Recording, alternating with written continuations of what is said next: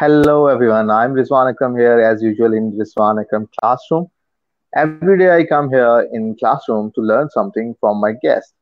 Every day my guests here come as teacher. So today we have a very special guest in our classroom. It's Ali, she's Ali Kiko, and we are gonna learn about her and about her visit in Pakistan and about her life. So Aliki, would you like to introduce yourself? Sure. Thank you for having me, Rizwan.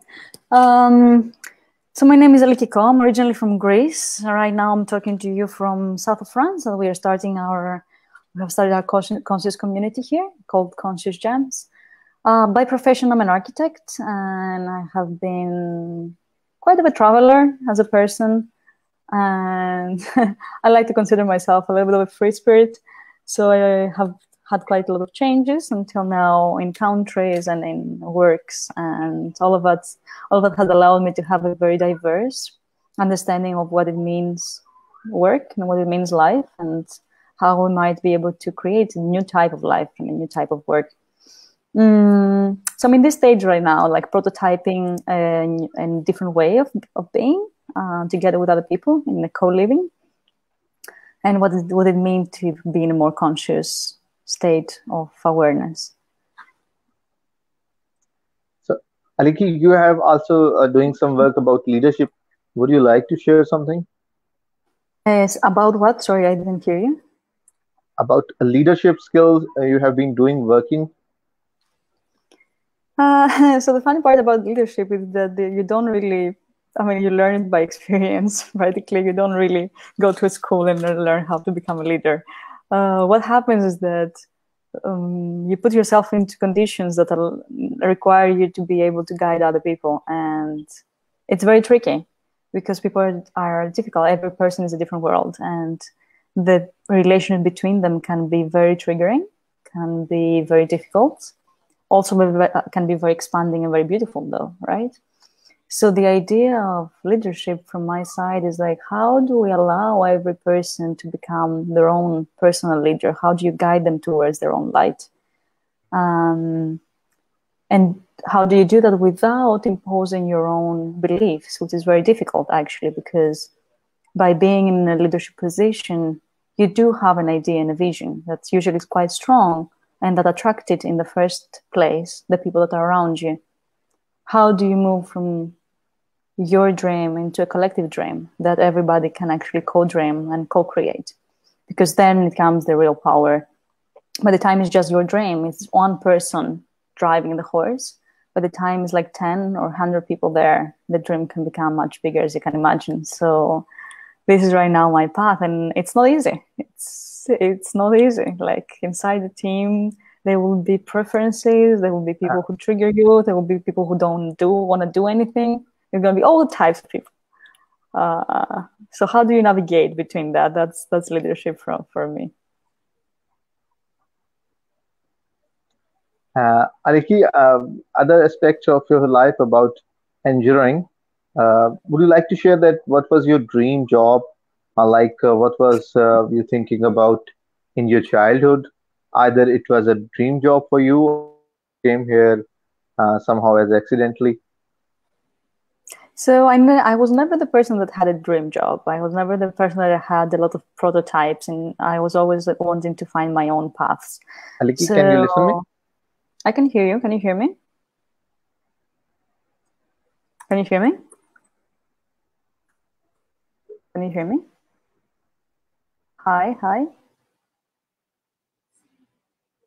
Can you hear me?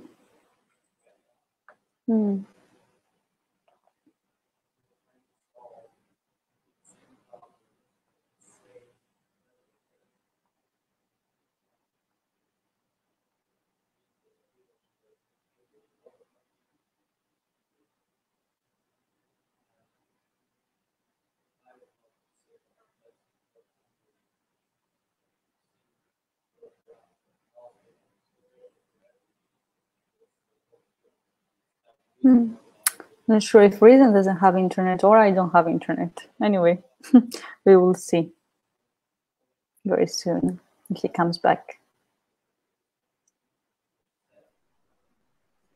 I want to ask you about your. I lost you, but now I can hear you again. Can you hear me?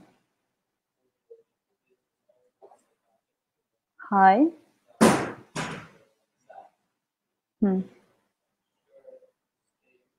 Rizwan, can you hear me?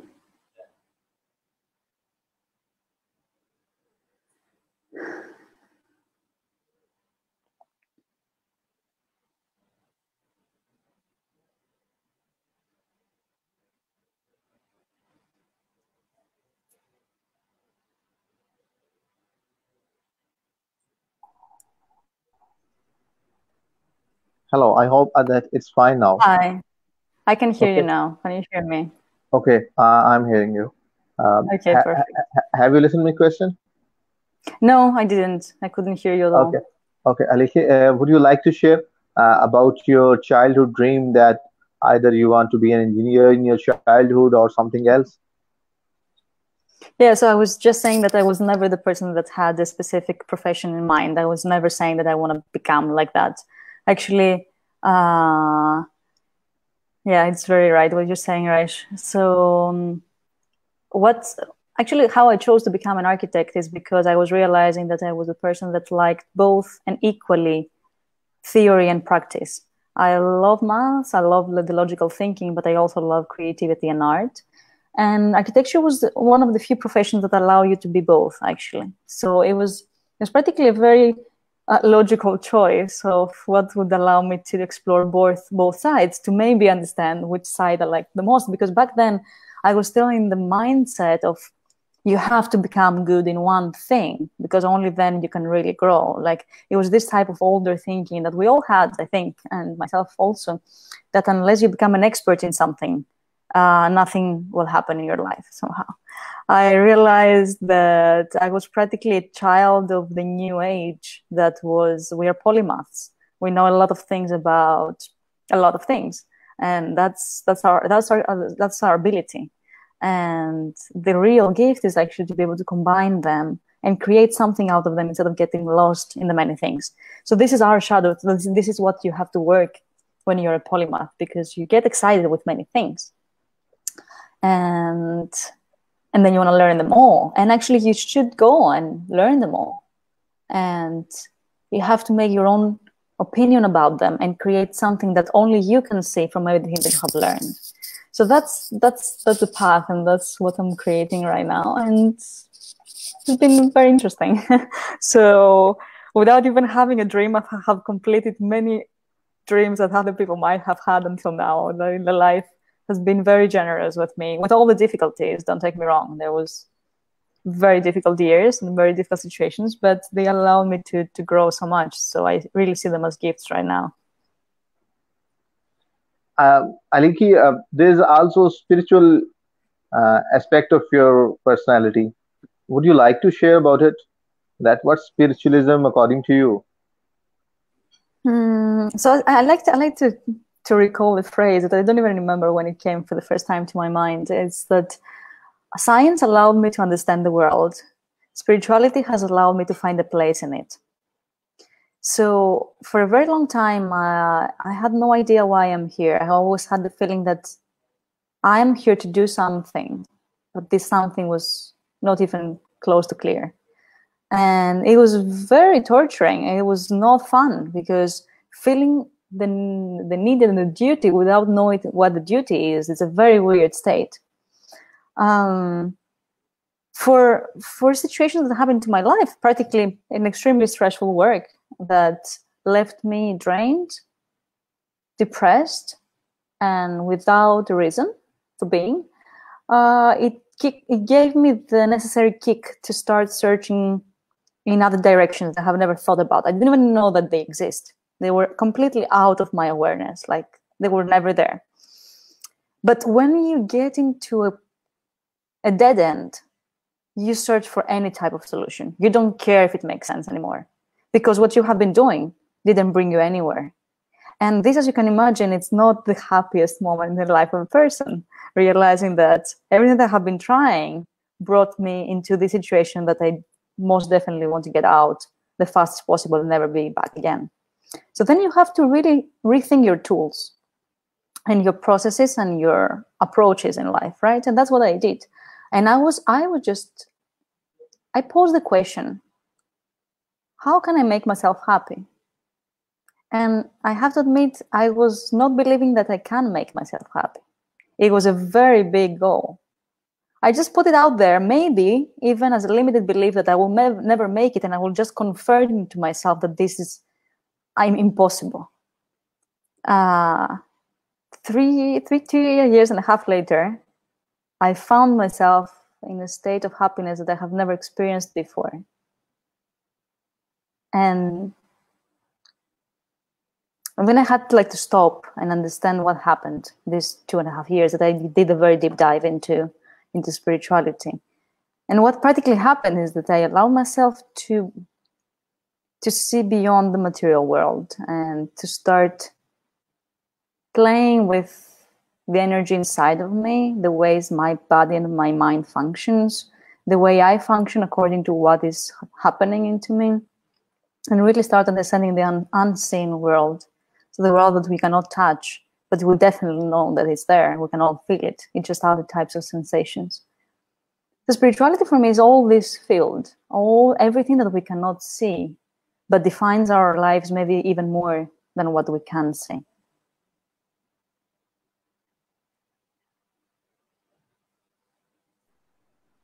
Aliki, do you think that to know about yourself, spirituality is the only way to find your passion within yourself, to find your actual goal in life?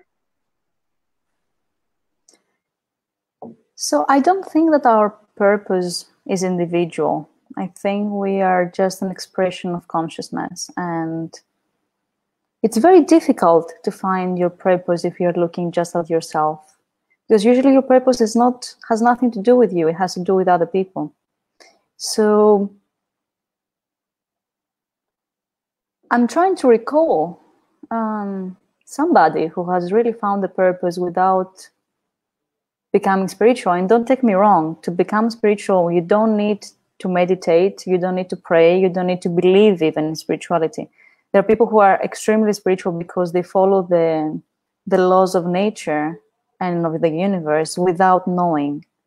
They follow intuition, they follow guidance. This is being spiritual. It doesn't mean that you pray, it doesn't mean that you do any practice. These are just tools.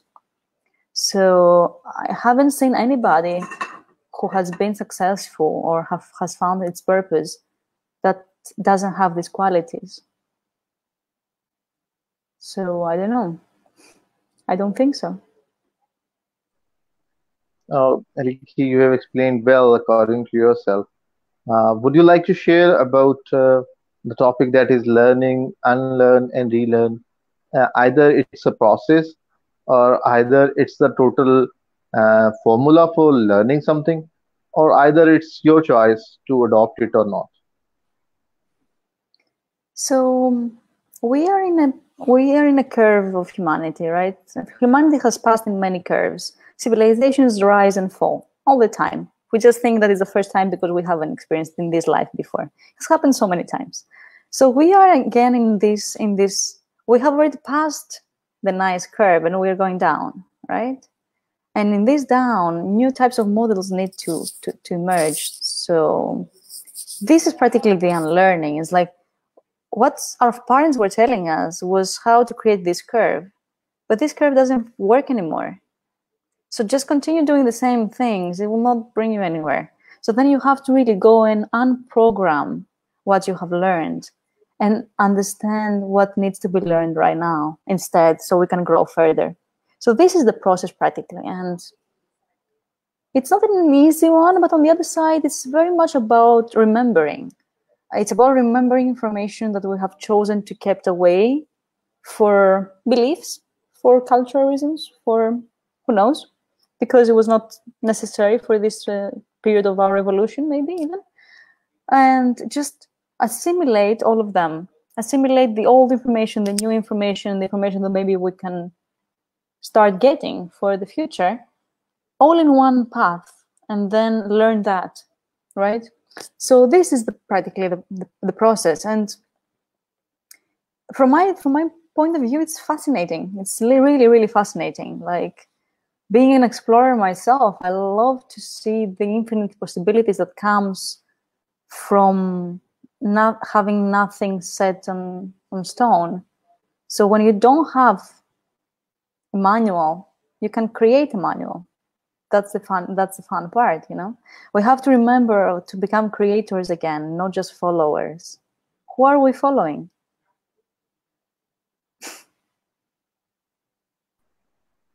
Aliki, don't you? There is another thing you have told about spirituality, and then you are saying that there is no need to follow. Don't you think that these are somehow uh, crossing each other? Like, if you don't need any mentor for learning, then what is meant by spirituality? That is often considering about following someone or following some mentor or some Sufi or something like that. Spirituality has nothing to do with mentors. The previous period of time, we needed gurus and mentors to be able to approach the whole, the one, the what is, right? We needed them because we still needed them. We are in a younger age as humanity, let's say. So we needed somebody to show us, right? But right now we're stepping into an age that each one of us can connect directly to the Supreme. May that be whatever you want it to be. I don't like to put words there. Everybody can believe or not. We can connect directly, and this is spirituality. It has nothing to do with writings, with readings. These are good tools, but that's all. Point. You don't need them. If you can connect directly, I have many people, they don't read anymore. They just download information directly. They don't need to read. And I don't mean download from the internet, obviously, right? I mean the really direct download. We can all do it. It's not a special ability. We just have forgotten. So that's the path of remembering. Remember, how do we individually connect to the whole, understand our place in the whole, and allow consciousness to talk to us and allow what needs to be manifested through us. And for that, you can have the best teacher. They don't know because it's your path. It's not there. They can give you the tools to open the doors. But what is behind the door? It's not their door.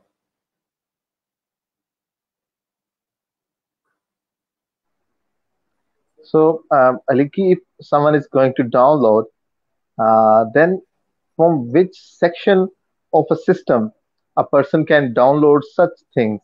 Like, who will guide you that open that folder and then you will download these files? Uh, if there is no mentor in your life, you may open different files and random things, and maybe your recycle bin may be filled with devil, but you didn't find the original thing.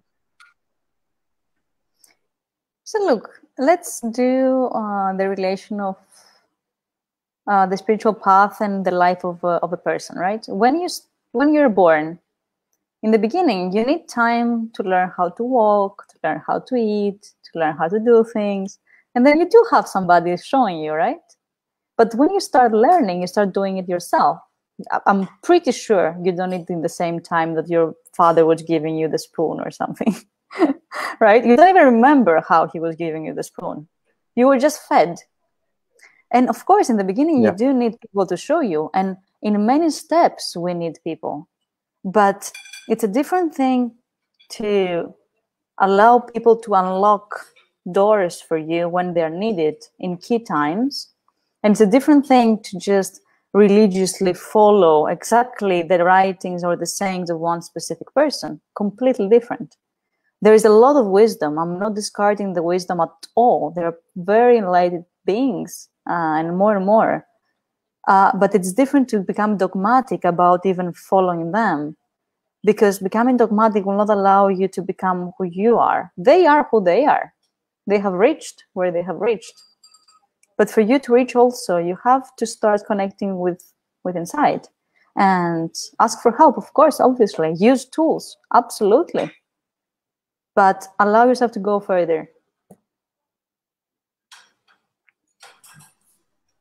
Aliki, Your recent tour to Pakistan, was the tour for spirituality, was a tour for learning, or was a tour for a traveler? So it was a little bit of everything, right? For interesting question. So it was a tour for getting connected more to one specific person. It was a tour to allow the level of awareness to rise above specific conditions. It was a tour for me to getting to know Pakistan, of course. It was a tour to meet some really beautiful people that I have talked online, and I wanted to meet them in person.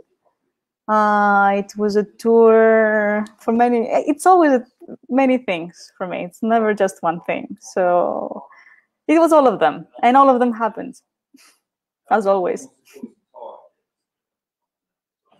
I can't hear you. Okay.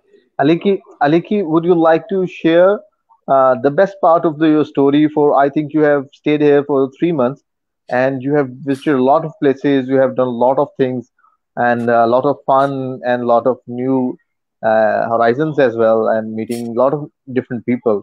Would you like to share the most interesting part of your story? Of the trip in Pakistan, you mean? Yeah. So I have to say that the place that I enjoyed the most was a place that the owner himself called it the belly of the whale. So this is a place of Mr. Q, and it's close to Abbottabad. And I enjoyed this visit mostly for many different reasons, right? Of course, because the host was one of the people that we had the chance to connect further than many of the other hosts. And we had the chance to share life stories that are very interesting, and get a little bit the understanding of why everybody comes with this worldview. So where does everybody stands? Also, I believe that the connections that were created in this specific meeting go beyond this life. So and that doesn't mean necessarily with myself personally.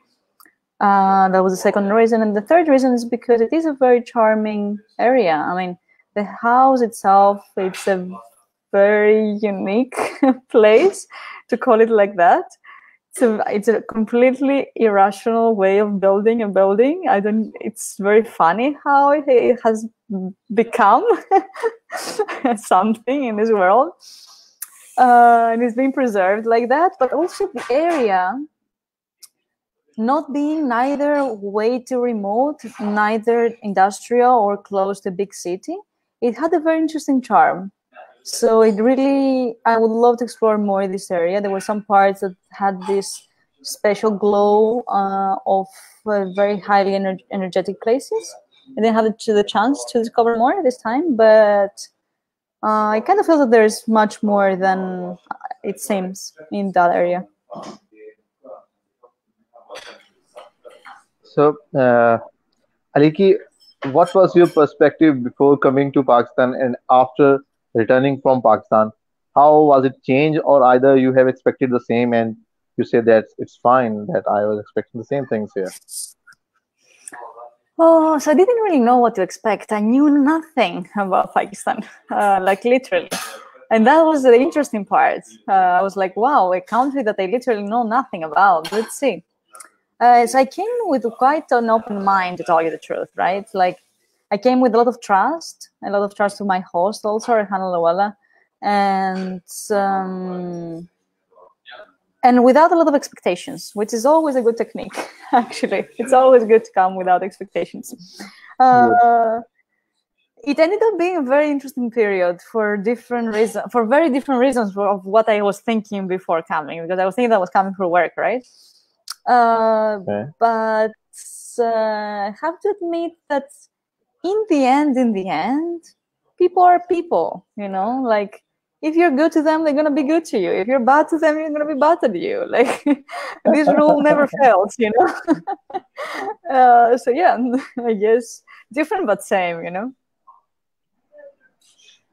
Alike, being in architecture, what you think about, like, we are living in such a summer area, occupied area, hot summer here.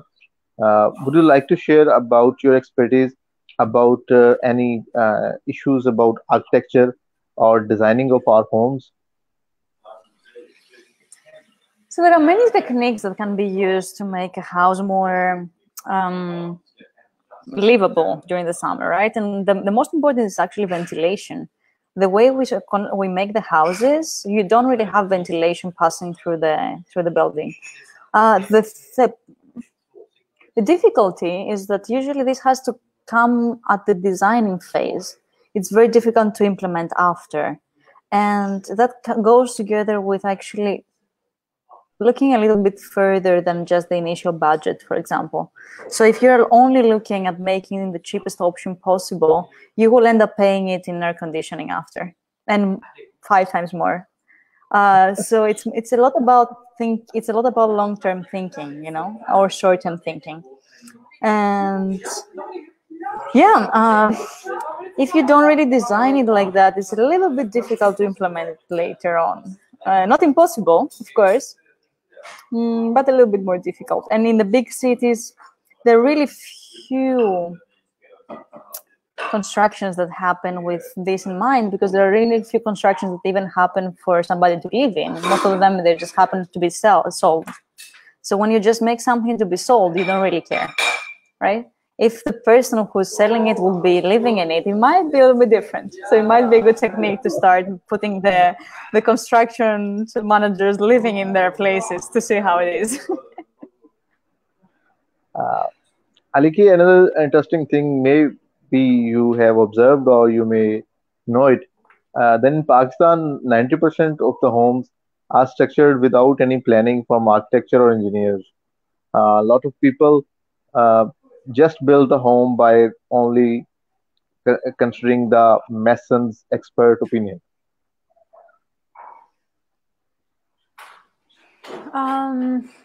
Yeah. We always create with the level of consciousness that we are in. That would be my comment.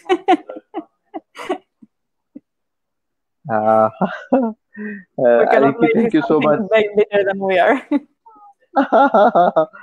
Aliki, a famous guest now. You are very well known in Pakistan now after visiting for about 3 months. So a lot of That people was know something you unexpected. as a lot of people thought that you are living in Karachi so far, but Yeah, you I have know. explained I that you was have for grown two from here. months, actually. I was living in Karachi for 2 months. Yeah. Nikki, thank you so much. You have given me the time. It's a pleasure talking to you, and it's an honor that finally we have met here. And it's nice talking to you. It's beautiful words you have spoken to me, and especially the spiritual words. It's a different word for me, but however, it exists, and definitely a lot of people are practicing here. It was my pleasure. Thank you. Bye Thank you bye. very much. Have a good day. Bye.